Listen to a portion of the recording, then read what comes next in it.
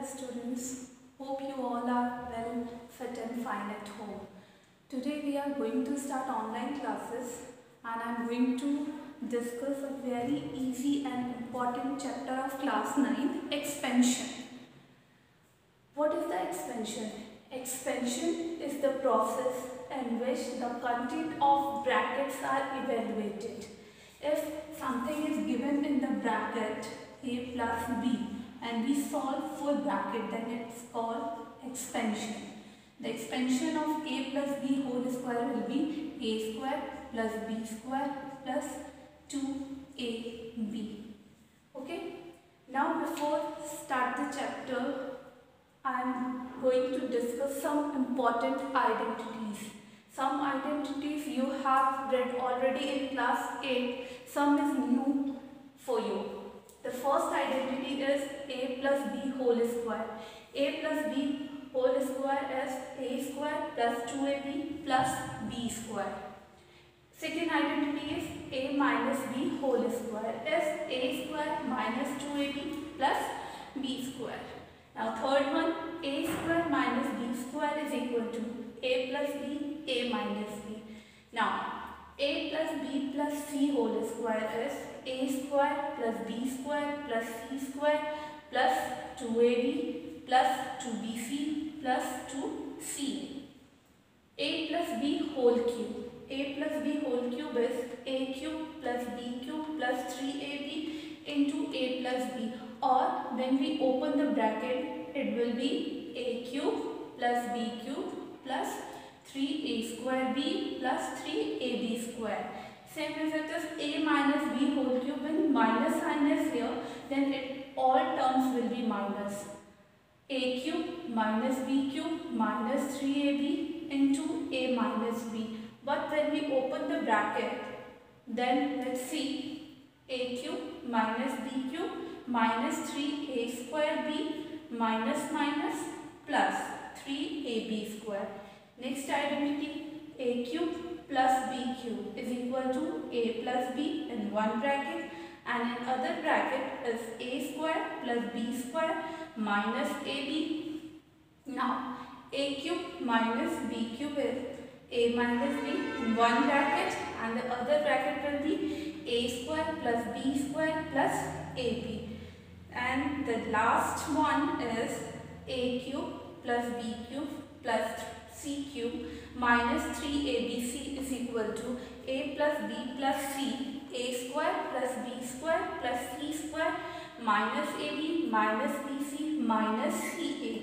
If a plus b plus c is equal to 0, if a plus b plus c is equal to 0, if this term is 0, then this whole term will be 0, then the identity will be a cube plus b cube plus c cube is equal to 3abc. So you need to learn this identities as soon as possible.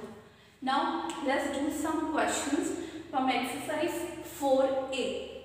The question number 1, find the square of 2a plus b. Now let's see how to find the square.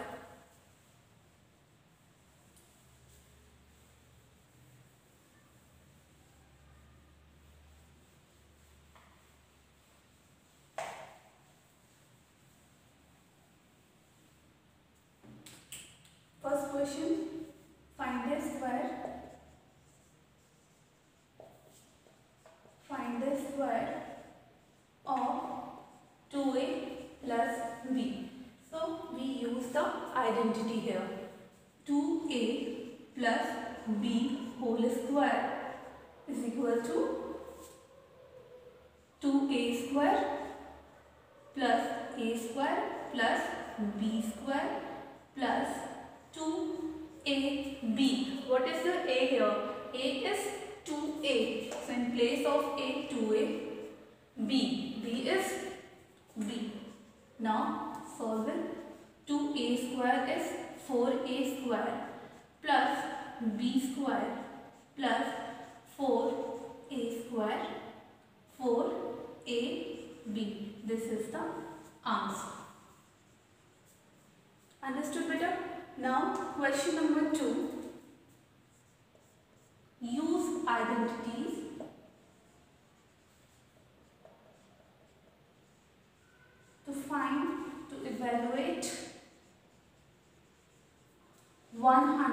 101 whole square. 101 whole square. Now 101 whole square, we can write 101 as a 100 plus 1. Now we use the identity a plus b whole square. 100 plus 1 whole square is equal to, it will be a and this term is b. A square 100 square plus b square 1 square and plus 2ab. A is 100 and b is 1. Here we use the identity a plus b whole square. Mention the identity in bracket. A square plus b square plus 2ab. Now solve for 100 square. Now it will be 100.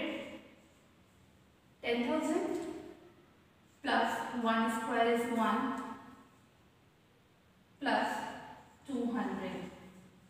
So it will be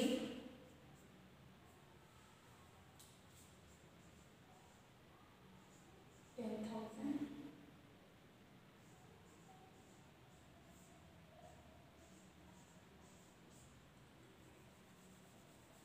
it will be 10201. This is the answer. Again I am repeating, 101 whole square we can write as 100 plus 1 whole square. After that we will apply the identity a plus b whole square. A plus b whole square is a square plus b square plus 2ab. Let 100 be a and 1 b. So a square 100 square plus b square means 1 square plus 2ab. Now solve for 100 square is 10,000 and 1 square is 1. 2 into 100, 200 into 1 is 200. 200 plus 1, 201. When we add it, it will come 10,201. This is the answer. Now take another example. Question number 5 of your book, exercise 4a.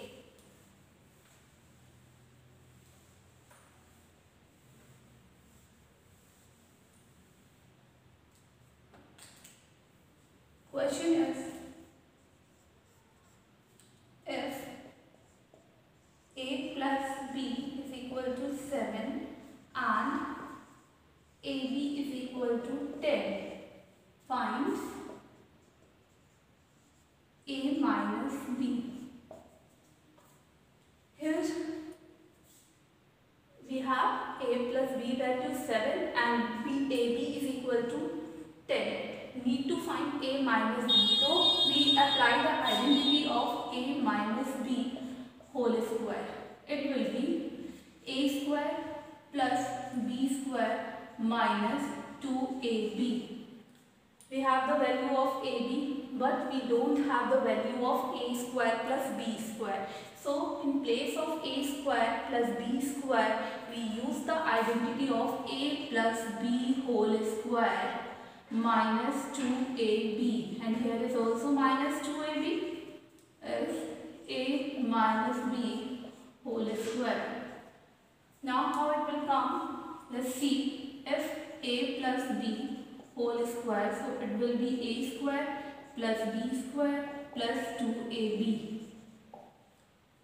We need the value of a square plus b square. So a square plus b square is equal to a plus b whole square, and send the 2ab on left hand side, minus 2ab. So in place of a square plus b square, we can put a plus b whole square minus 2ab. Now put the given values. Now put the given values. A minus b whole square will be the same. A plus b. A plus b value is given 7. 7 square minus 2ab minus 2ab. It will be 4ab. Now a minus b whole square is equal to 7 square is 49 minus 4 into ab is 10. A minus B whole square is equal to 49 minus 40. So A minus B whole square is equal to 9. Now we take the square root on both sides. Now we take the square root on both sides. So it will be under root A minus B square is equal to under root 9. So A minus B value will be plus minus 3. Whenever we find the value of under root, when it comes outside from under root, then it will be plus minus. Two values will come plus minus 3. So answer of A minus B is, the value of A minus B is plus minus 3. So thank you students. One more thing I will discuss with you. You will make a proper notebook for maths. Do you have a new notebook, so it is very good. If you don't have, then you will continue your old maths notebook of class 8. Thank you. We will meet soon next video.